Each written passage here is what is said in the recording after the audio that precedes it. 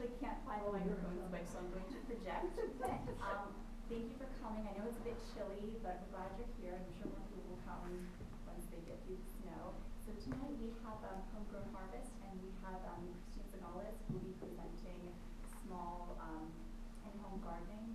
So if you're looking for fresh fruit and vegetables, I'm sure that this is the place to be. Also, we have a donation box in the back, so if you have any pennies or quarters left over from coffee this morning, we would really appreciate it.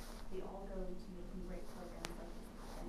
Also, if you're looking to make a little bit larger donation, we do have donation envelopes on the back table for you. So please give a round to Christine. Thank you, everybody, for coming out tonight. If anybody did not get a handout, Mark, let's just make sure I'll put them over here so we can direct people. Did you get a handout? So I appreciate everybody coming out tonight. The weather has been quite awful, but 31 days till spring. So we just need to think of it that way. My name is Christine Zagales. I'm with Homegrown Harvest. My partner, Mark Galke, and I are here tonight to share some ideas on small space gardening, container gardening specific. To give you a little background about myself, I've been a container gardener for most of my life. I grew up in Manhattan. My mother was an avid gardener, and if there was a sunny window, which we had a few of them, there was as many containers as you could put in the window. Growing up during the summers in Sherman, Connecticut, I gained my love of gardening vegetables. And in the course of my life, I've raised 2 kids here in New Canaan for the past 20 years. They're in college now. And for 14 years, I was a market research analyst with my brother who ran a hedge fund. My focus was on agribusiness, food, and water stocks. After doing that with him, kind of living his dream, I wanted to start my own business. And Mark and I had known each other 25 years earlier, and we'd gotten together, and we'd worked together 25 years ago at the 2 radio stations in Stamford, 96.7 and 1400 STC, when it was STC. Is it still STC? No. So we decided to start Homegrown Harvest. And it was really with the thought that we wanted to help people grow their own food and give them some simple solutions so that they could do that. A lot of people feel that in order to grow food, they need tons of acres and all this space, and it's really not the case. You can grow great salads and wonderful vegetables even if you have just a small terrace in a condo or an apartment.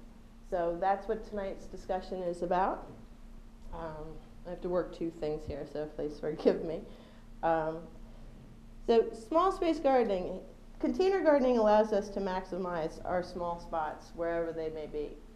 We may have a weird small sunny spot in the yard that could be rocky, or perhaps there's problems with the soil, or we want to add some color where there's a lot of green. It could be that you have a lot of hardscape, patio, or perhaps your front entrance is where you get your most sun. So containers allow us the flexibility to take advantage of the sunny spots in our yard or wherever they may be. They can allow us to add to already existing gardens and growing space.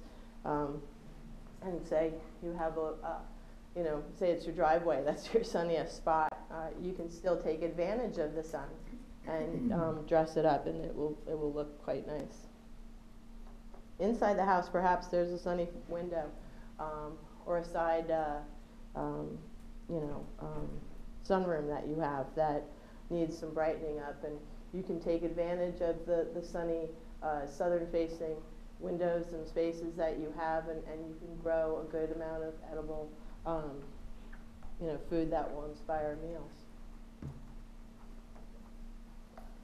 Starting a garden can be overwhelming for people, but knowing the first few steps will help us all become successful. A fertile growing medium, understanding where the sun is, and having the right container size, and giving it the right care are all equally important, which is why I have them on the same line. If you don't have any one of these ingredients, your rate of success will probably be less. If you don't have the right growing medium, your fruits and vegetables probably will not be as productive and may not flower or produce. If you don't have the right sunlight, you're going to definitely get spindly plants that again will not be productive. The right size container, if you're in too small a container, your plant is going to not be able to thrive. And the right care includes the right amount of watering and pruning to allow aeration, to allow the air through. That keeps away diseases and such. And depending upon where the plant is, I've had plants catch wind just because they've been so dense, so you kind of want to let the air get through it. A fertile growing medium is the most important. Our ancestors knew what it took to grow grapefruit, and in 2009, the American Association of Science, they agreed that crops get their nutrients from the soil, and healthy soil leads to higher nutrients in crops. So if most of the soil that our farmers unfortunately are farming on these days have been depleted of their nutrients. And so a lot of the fruits and vegetables that are in the supermarkets are not as nutrient dense and rich as they were even 20, 30, 40 years ago. According to the scientists, it's a fact that healthy soils are responsible for the production of foodborne vitamins, antibiotics, phytochemicals, and amino acids. And all of these are crucial to human health. The right soil will yield the most nutritious and flavorful food possible. A growing body of research supports the theory that organic pioneers Sir Albert Howard and J.J. Rodale believed in, that soils rich in organic matter produce more nutritious food, higher in antioxidants, flavonoids, vitamins, and minerals.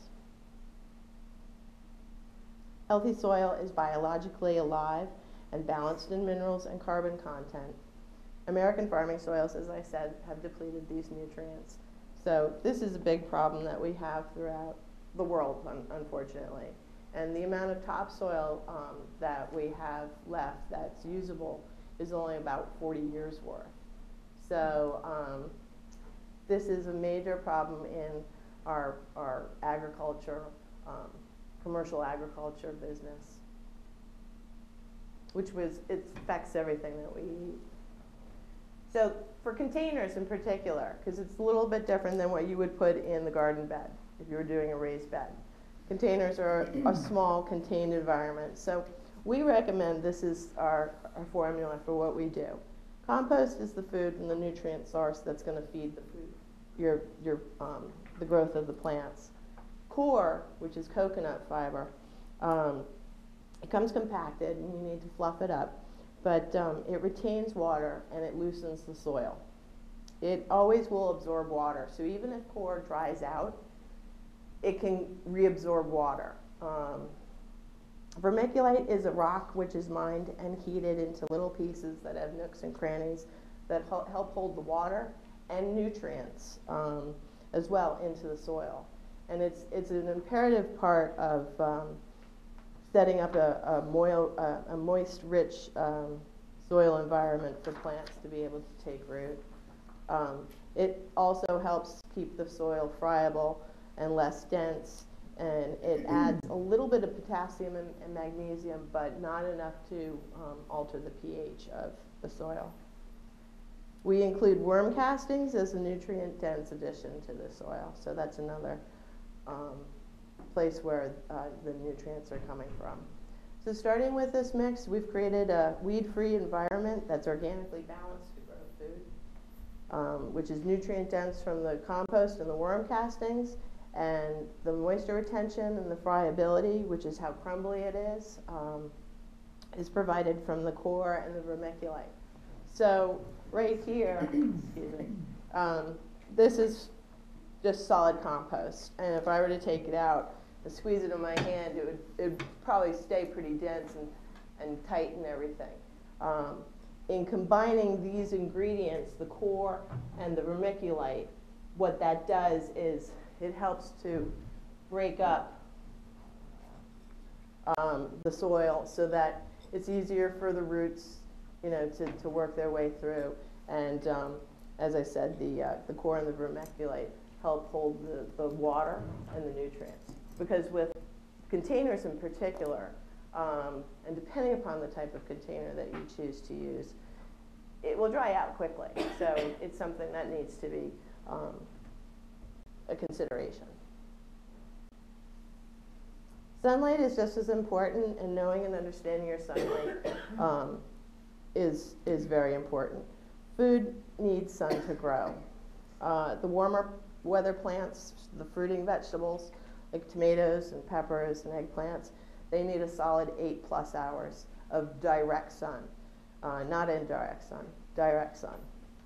Vine crops also, like cucumbers and squash, also need the 8 hours full. Root vegetables, carrots, beets, 6 hours. And leafy vegetables, leafy greens, they're good with 4 hours. So natural light, whether you're doing it inside or out, so if it's natural or artificial light, it needs to be, those are the requirements that the vegetables will need in order to thrive and produce. There's a variety of vegetables and herbs and flowers for every light situation. So there's a garden of flavors for everyone to enjoy.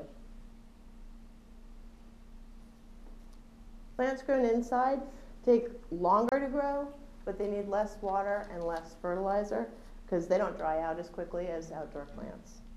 We can grow indoors all year long, and there's plenty of great edibles which can be grown inside.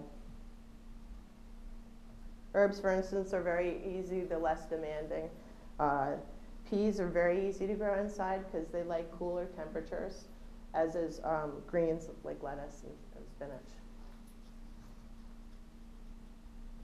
You want to look for bush varieties. So they usually start with a name like dwarf or tiny or patio or small.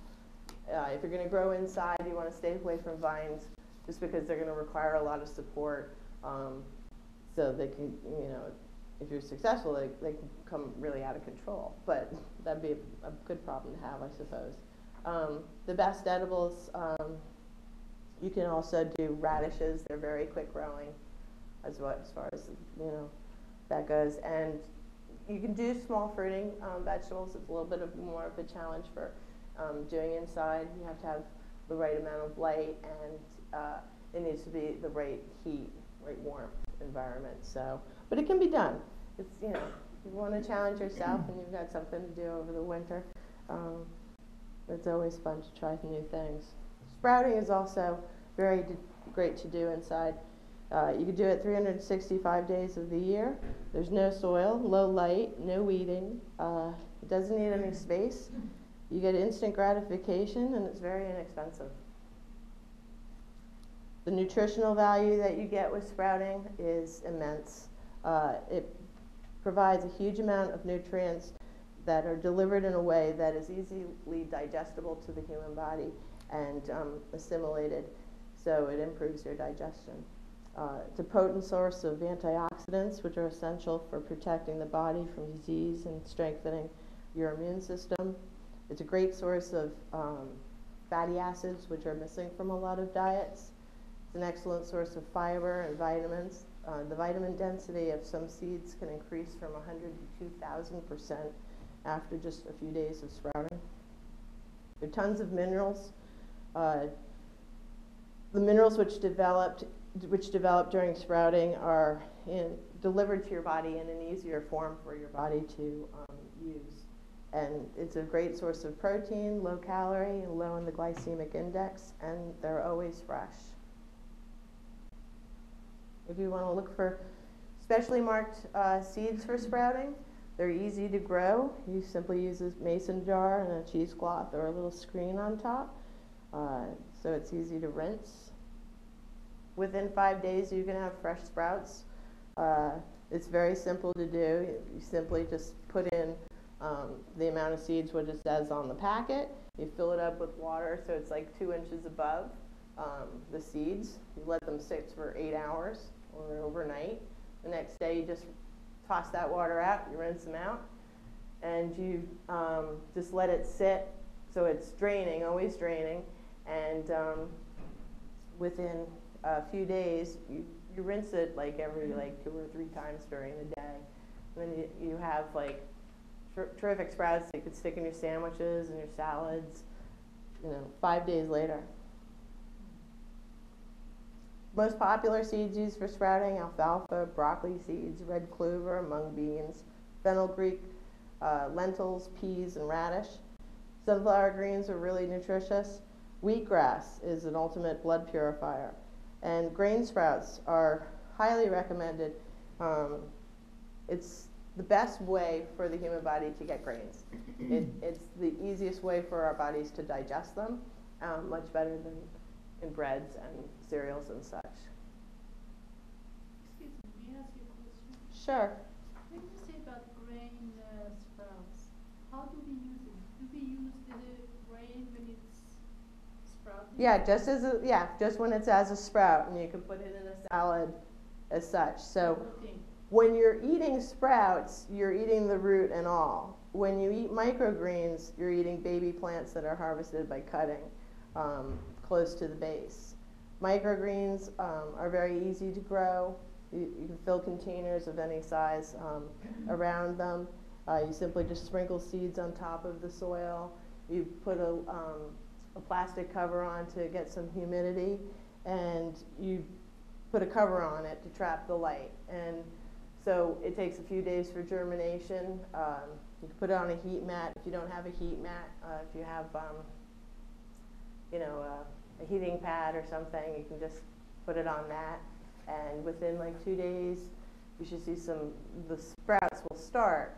And once that happens, you take the cover off and you put it in direct light, either the sunlight or under light, and then it will continue to grow. And within 7 days, you'll start to have, your microgreens, and they're ready for harvesting. And you can just harvest them as you need them. Throw them into your salads, soups or whatever. So even though they are very tiny, they are still very nutritious. Yes, microgreens have a huge health benefit in these tiny immature greens. Scientists have just recently come out with a study from the University of Maryland and the USDA that said that microgreens are 4 to 40 times more concentrated with nutrients than their mature counterparts. So it's a highly nutritious, very easy plant to enjoy, and you can grow it indoors 365 days of the year. Or you can grow it outdoors too. I mean, you can take the plants that you started during the summertime and put them outside if you have a deck or a patio. So it doesn't have to be inside for microgreens. But they're easy enough that you can enjoy growing them inside. Containers are a great way to grow outdoors as well, providing us with the opportunity to use containers in sunny spots on our deck and patio. They're extremely versatile and come in a wide range of shapes, sizes, and materials to choose from. They're easy to control the soil environment, and larger containers can be put on casters and moved around.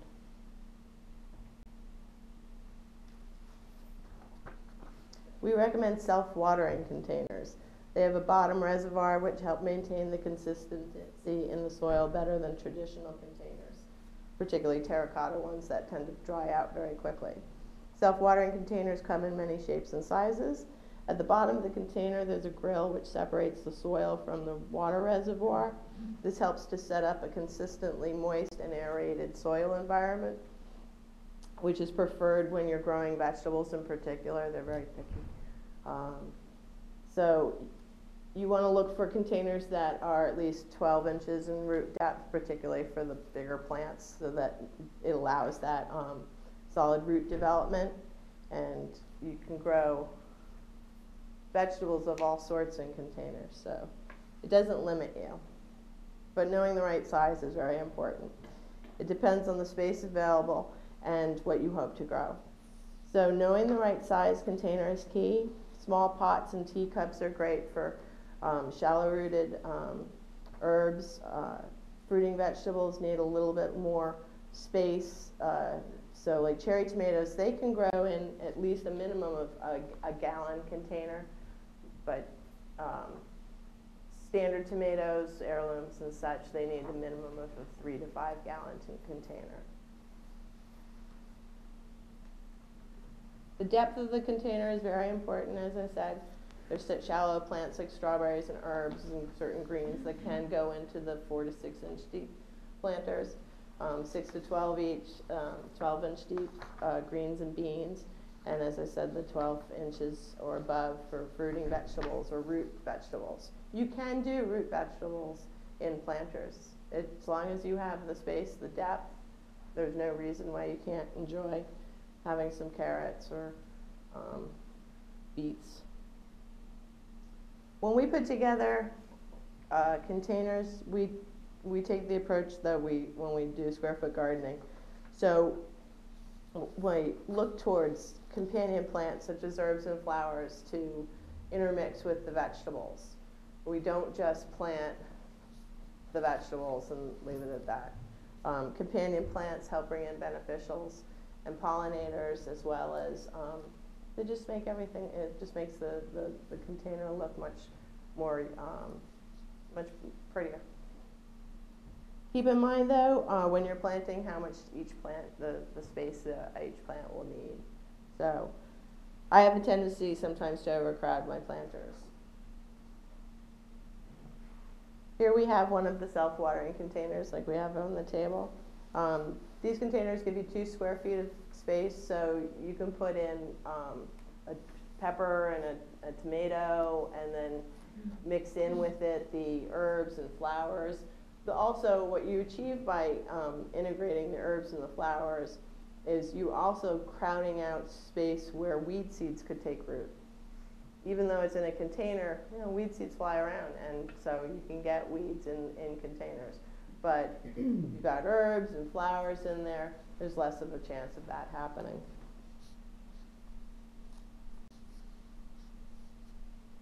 In the right size container and the proper placement and care will yield delicious treats. We grew in a 20-inch round container, we seeded a couple of icebox watermelons. So in the right spot, and we knew it was going to come out, so I left the space so that it could trail out. And they were quite delicious. Fabric containers are another option, like smart pots.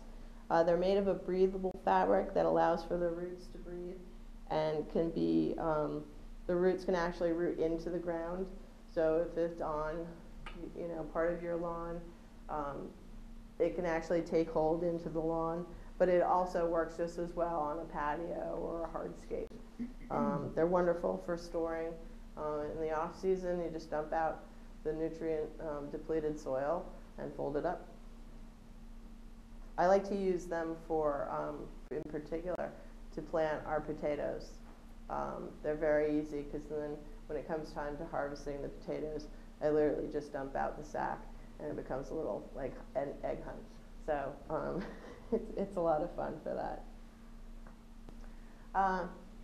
If you go to the nursery and you get a flat of veggies, don't get into the habit of monocropping. In containers, you can get away with it because it's a container, so it's not going to do too much damage. But it's much better, as you see here. A few years back, I got a flat and I just shoved them all into one container and didn't even think about it. It worked out, but it is much better to mix in the beneficials, and to mix in the herbs and the flowers, and to break up that flat, which, you know, if you get a flat of 6, you know, you can make 3 nice containers and put, you know, 2 of each in each container, throw some herb and flowers, and it will look a lot nicer. And your plants will benefit from having the herbs and the flowers in with it. Beneficials, depending upon what specifically you're using, and my next chat here in a few weeks on the 28th, I'll be discussing this very topic on polycultures. So I get into it a bit more than I do tonight, but there's a lot of benefits from a standpoint of herbs act as they'll either distract certain bugs from plants, so you know, and they'll save your plants from that. Chemically, certain plants react in being planted in the garden or a container together. They will chemically enhance each other's flavor. So say, take tomato and basil, great on the plate, right? Well, it's really good in the garden or a container together, because chemically they do something in the soil that it actually does enhance the flavor, as opposed to if they were planted separately.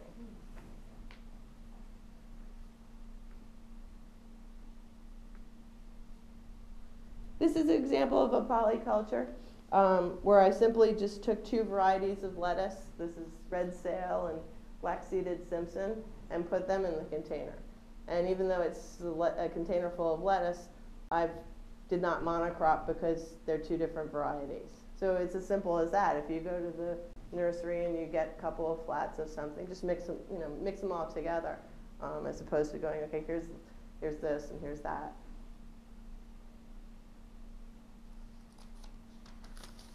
We've been very successful with growing tomato plants in containers. This is an example of how the plant got so big that I needed to, 1, move it, and then 2, I needed to strap it to the house because it got so big. And it was a great problem to have. It's actually a grafted plant. This is the grafted plants, if you're not familiar with them, they take the top of one plant and the bottom of another, the roots, and they graft them together so that they actually grow together. And then you get the best of both of those plants. This was a grafted sweet million with a sun gold. So we got an array of colors from red to oranges. There were thousands of sweet cherry tomatoes, and it was quite delicious. You can't save the seeds from grafted plants, though. It won't come out the same.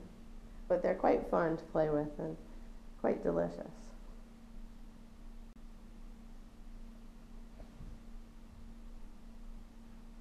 When arranging your containers, play with the colors of the flowers, the leaves, the containers themselves. Play with the textures and the different materials. There's woods, there's resins, there's clay, there's stone, there's plastics.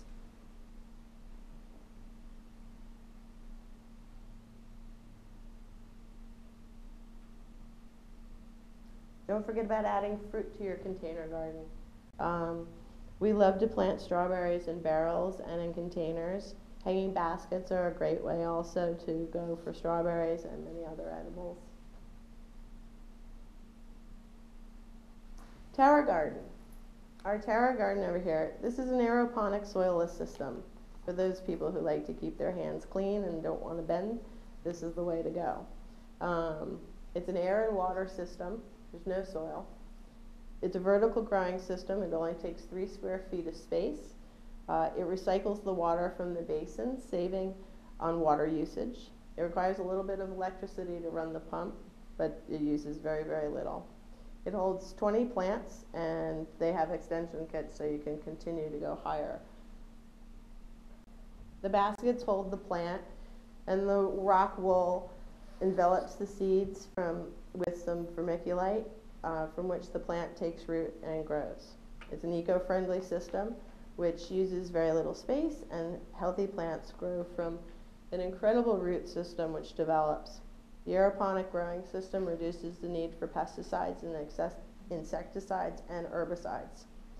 It's the all-natural earth minerals in liquid form produce strong, healthy plants that can better protect themselves from plant pests and diseases. And because it's soilless, it is not subject to ground pests. The aeroponic system cuts our carbon footprint by recycling natural resources, potentially reducing pesticide use, and virtually eliminating the need to ship and store produce. In Chicago, the airport, O'Hare, there's 300 of these, and every restaurant is getting their produce from what's being grown in the airport. There's a restaurant in Manhattan called Bell Book and Candle down in Greenwich Village, and he has 30 of these on his rooftop, and he grows all of his fresh produce. And actually, I just saw a news story that he's opening a second restaurant in Washington, D.C., where he'll use the same system. So the Tower Garden, it grows beautiful food very quickly. I feel like sometimes in the morning, particularly when I'm starting the seeds and such, I feel like sometimes I can actually see it growing. I come down with my coffee in the morning and I take a look at what's going on, and I swear, you know, there's days that I feel like, you know, the leaf that was this size in the morning all of a sudden is this size. And I'm like, you know, it gets kind of exciting. It's a great system. The food tastes just as flavorful as what comes out of your soil garden. There's no loss in flavor. It's getting the nutrients in a liquid form. That's the only difference. So. May I ask you a question? Sure. What makes this system reduce the pesticide and Why is the pesticide use? is less? No, I mean there are two of them. Yeah. Why you're Exactly. using less pesticides? Well, basically, one, you're not subject to ground pests. So right there, you've taken out, you know, a huge factor of potentially threatening pests. When you plant a tower garden, we recommend planting it just like you would a container. Adding companion plants, so mixing in herbs with the vegetables, with flowers. In that organic process, what you're doing is you're using organic methods in order to combat the pests. So depending upon what I might put on the tower garden, let's say I put some squash plants, I'd put in some nasturtiums as well. I would put in some rosemary. I would put in some oregano as well. And not to mention I'd probably have my tomatoes and everything else going on in there. But those plants will do the very same thing with the tower that they would in the garden. So if one plant acts as a deterrent plant, that would, you know, deter, you know, a nasturtium does this for squash plants. So instead of the plant, the bug going after the squash plant, it's going to be attracted to the nasturtium. So you use the same concept, and that's why you're not using as many pesticides or herbicides, you know, when you're using the tower. Plus also, when you're fertilizing, it's a whole fertilization thing. You're in the water. So you're going to use liquid nutrients. You're not going to need to use things that might in turn, you know, turn against your garden. You said the growing medium is basically vermiculite? It's rock wool and vermiculite. So the rock wool, I don't want to get in the way, is this substance. And the vermiculite just kind of holds the seed into place at first.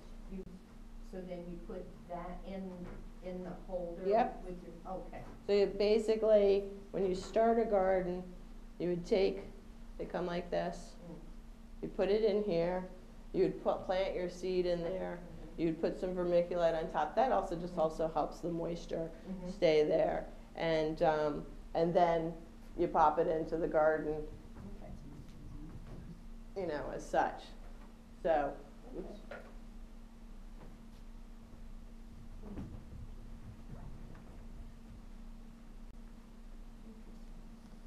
There are other growing methods out there that you can use indoors and outdoors or all year long. Hydroponic uses a non-traditional growing medium similar to the aeroponic system, and liquid nutrients. Aquaponics combines hydroponics with aquaculture. So the byproducts from the fish are used as the nutrients for the plants, and they're circulated into the aquaponic system. This is becoming quite big in a lot of places and gardens and such. When you plant, all depends on what you're planting. Planting in containers gives you a little bit more flexibility, particularly in the start of the season. Like my containers that are outside will warm up a lot quicker than the soil in the ground, so I can get a jump on things.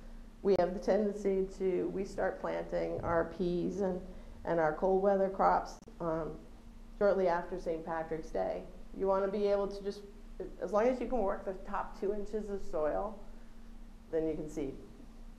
Cold crops they'll take a light spring frost, so it's okay. Around tax day, when you see the dandelions blooming, that's when potatoes go into the ground, into containers.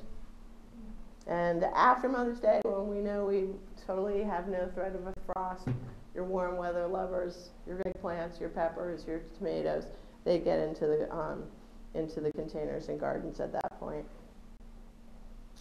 You can plant a lot of crops throughout the season. Once if you're planting a container of lettuce and stuff, you just keep reseeding, and you'll have a continuous crop. Maybe you have 2 containers going, so as you got one, you time it, then you can have fresh greens throughout the season. Garlic is like any other bulb. It goes into the ground in fall and overwinters. Even using your containers outside, just because they're containers, you don't have to think of it any differently. So there are a lot of vegetables that overwinter. You can seed your containers, leave them outside for winter time, they'll be fine. Your vegetables will come up out of the containers early in spring, just like they would in a raised bed. Keep in mind, if anything needs support, you want to make sure that you provide the proper support structures. You need to make sure in those self-watering containers, they don't really self-water themselves. You need to make sure that the reservoirs stay full. They do give you a little bit of leeway, though, depending upon the container. These big containers have 4 gallons, so I found that particularly during the really hot, when we got like a week of 90-degree days, not so much this summer, but the summer before, my plants were a lot happier, the ones that were in the reservoir containers versus the other ones. You also want to make sure you prune your plants. As I said, pruning allows the air in. It keeps diseases out as well. And always take a look for insects and whatnot. If you see a bug, just pick it off. Things can happen in containers just the same way as it can happen in a raised bed or a regular garden. People think, well, it's in a container, how'd that happen? They find hornworms find their way. It just happens. Growing vertical these days has become a lot easier. There's new technology out there that's emerged that makes these challenges easier for us to face. They allow us the advantage to be able to take advantage of that sunny blank wall that might be in the patio, or maybe we have a sunny wall inside the house. There's a new product, it's called the Woolly Pocket, which we are starting to play around with.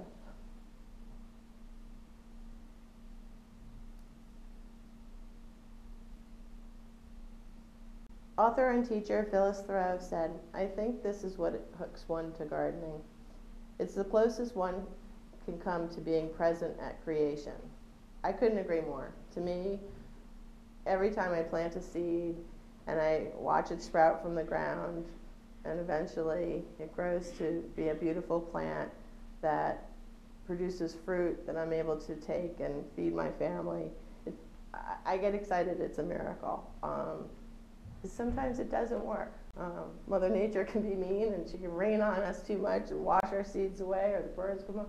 Things happen, but it's something that, to me, it's a great life lesson. It's taught me patience. I'm a lot more patient person now. Growing fruits and herbs and vegetables can be so rewarding and simple to do.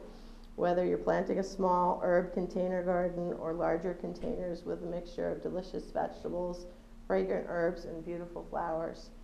The act of gardening is so healthy for our bodies, minds, and souls. Big or small, it will bring forth delicious harvests for all of us to enjoy. I'd like to thank all of you for coming out tonight. If anybody has any questions about anything, we can certainly answer them. Please feel free to come up and take a look at any of our things here. And we have some material in the back. Do you have a question? Yes, you talked about putting compatible plants with your garden. How do you go about finding compatible? Okay, so with there's a whole bunch of things. Make sure you send me your email, and I can send you a list of things of companion plants. As I said, on the 28th, I'll be speaking again, and we'll be going over that exact subject. Oh, okay. So that there are certain plants that play nice together, but in the same sense, there are a lot of plants that don't play nice together. That's right. So it's Yeah. certainly something to consider and to learn a little bit about, because sometimes somebody will be like, oh, I don't understand why this happened, and then I'll talk to them a little bit more and be like, well, what was around it? And then you find out they were in the playground with, enemies. So, yeah. Yes? I have a question. It may be very basic, but Sure. when you talked about reseeding lettuces, Mm-hmm. I've never planted a lettuce. So how do you actually, how do you get the seeds? Okay, well, it's very simple. There's online, there's tons of different resources for getting seeds. In town, you could go to Weed and Duryea, they've got seeds as well. But organic seeds, which is what I recommend, there's, you can simply do a Google search, and Johnny Seeds, Annie's, you'll get a whole array of. Oh, I'm sorry. I meant after you yield your lettuce, you were saying you could Yes, you were you saying can. reseed from your existing. Oh, reseeding from That's your what I existing interpreted. lettuce That's is what I- very, very difficult. Okay, so that's not You me. can let it bolt. Like lettuce, when it grows, if it overgrows, it will start to bolt. And when bolting happens, it starts to shoot straight up. If you wait long enough, you can get seeds from it. But getting seeds from lettuce is nothing. I would not recommend that to a new gardener, because it would be a frustrating thing. Yes? I have a question about the sprouting. You mentioned about rinsing it, and I saw the screen on the top, but you said always Yep. have it in the draining position. Yes. The bottom has no holes in it. No. So you're gonna have it upside down. This is Oh, okay, I got it. This is an example of, you can get these tops, they don't cost that much, but you can make a top just as easily. And so if you just mix it, you use the top, when you put it in the sink, you want to have it like this.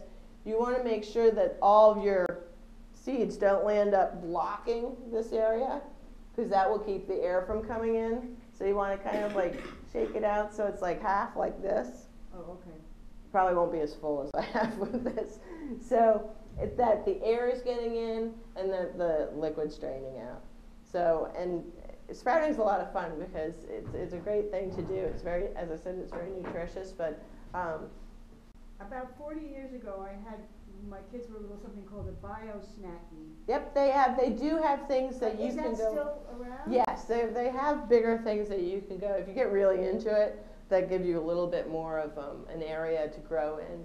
And you can also use that for the microgreens as well. It's nice because if you don't want to mix them, you have 3 layers. If you want the mustard to stay separate. Exactly. Yes, they do have all sorts of. There's so many different things on the market.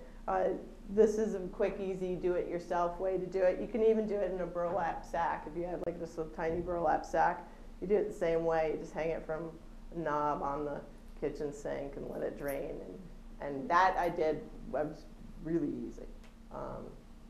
So, yeah, You talked about pruning. yes. How do we know what to prune if there's fruit on it? What could be? It's okay to prune. People get scared of pruning, and you know, it's a type of thing. When I look at a plant, when I go to prune it, as I said, that one plant that I showed you, I couldn't see through that plant originally. It kept on catching the wind. It was so dense. So when I approach a plant to prune, are you familiar with the term, with what a sucker is? Yes. Okay, so you know that. So that would be the first place that you would look, to go and take all the suckers off. But then after that, what you do is you look at the plant and you follow where if there's a limb that's got fruit on it, stay away from that. You're going to find 10 others that don't. And it's those that you start taking off. Because as the plant starts to develop, what pruning also does is it starts directing the energy of the plant right into the fruit. So by taking off the extraneous arms that are just foliage, you're getting rid of where, you know, energy is being sent. Don't worry about, some people go, you know, well, it's keeping my plant from getting burned or too much sun or what. No, it's not. Take the limb off, you know, follow it. I mean, sometimes, you know, I'll miss and, you know, I'm like, oh no, I just took off and it had, you know, some flowers on it or something. So, you know, be careful when you're going in, but you want to just follow which plants are not, you know, if it's just a limb with leaves on it and it doesn't have fruit and it doesn't have anywhere that it's going to flower, then just take it. So you suggest for us to take the whole limb off Yep. rather than tip of a. Yeah, if you want to start closer in because you're scared, go ahead. You know, just come in. It's like getting a haircut. I recently took 8 inches, 9 inches off of my hair. So the first time I let the woman just go in and take the whole 8 inches as opposed to, okay, I'll see you in a couple of months and we'll take another 2. But if initially you're, you know, a little bit fearful, it's better to take off. It's better to take something off than not. Some people think that is everybody familiar with the difference in determinate tomatoes and indeterminate tomatoes? A determinate tomato, the plant blooms everything all at once. A lot of saucing tomatoes are determinants. Indeterminates will give you tomatoes throughout, you know, as soon as it starts to bloom, which could be in July, and will start producing and continue to produce until that first frost. So that's the difference. Whereas the determinate, it just has one big grandiose blooming and fruiting. So some people think they shouldn't be pruning their determinate tomatoes. I have not found that to be true, personally. I mean, every gardener has their little things. So I find that my plants are just as productive. It hasn't done anything to the productivity. And as I said, you have to make sure, the other thing to look at is the air coming through? Is there a place on that tomato plant where, you know, everything's all crunched together? You kind of weed through it, kind of look and see. You know, sometimes when these things are growing up, all of a sudden, like, you know, these things all of a sudden start bending in all sorts of ways, and you've got, you know, the same thing has gone like this or something. You know, kind of go through it, kind of make, you know, help it stretch its leaves and arms out, and see, okay, well, you're not doing anything. You don't have any flowers or anything going on except for leaves. I can take you off. You know, I start really pruning. When do you think we start pruning? In July? Probably around July. I let everything get kind of big and dense. And then depending upon, you know, if all of a sudden I find the containers like flat on the ground because we had a windstorm, and it's like, okay, I'm going to start to do something. And also, you don't worry about pruning the roots also when you're transplanting? When I transplant, I literally, when I transplant, I take whatever it is, most of anything that I start it in is in a cow pod or something that I don't have to take it out. So I plant it into the bigger, I go right in, I'm not touching the roots, I'm not doing anything like that. It goes right in, I pack the soil around it. What about the ones you buy from store? Sometimes you bring them home and you notice that it's really packed. Yes, well, when you get them from the nursery and they've been like root bound Yes. and everything, Yes. you want to break those apart a little bit. Okay. Again, you want to help stretch those roots out. They've been like stuck, and they can't. Even if you leave them like that, they're not gonna. It's gonna take them a while. It's like, think about when you're on a car trip for like 10 hours and you get out of the car and you're like, oh my God, I can hardly move. It's the same kind of thing. So just take your fingers, work it around a little bit. If you don't want to go, I don't have a problem going right from the little flats. I mean, I'll seed directly into these things, so I'll just put it in. Everything looks a little barren, and there's a lot of space there at first, which I think initially when I first started, I used to overcram. You see a lot of landscapers doing that because they want a nice finished product, and then a few years later, you got to go in and start splitting things. Leave the room in the container because it will grow into that container. Are there any other questions? Well, I appreciate everybody coming out tonight. It was a pleasure to talk with you tonight and share our passion for gardening and container gardening. On the 28th, as I said, I'll be doing another talk here on polycultures, which is companion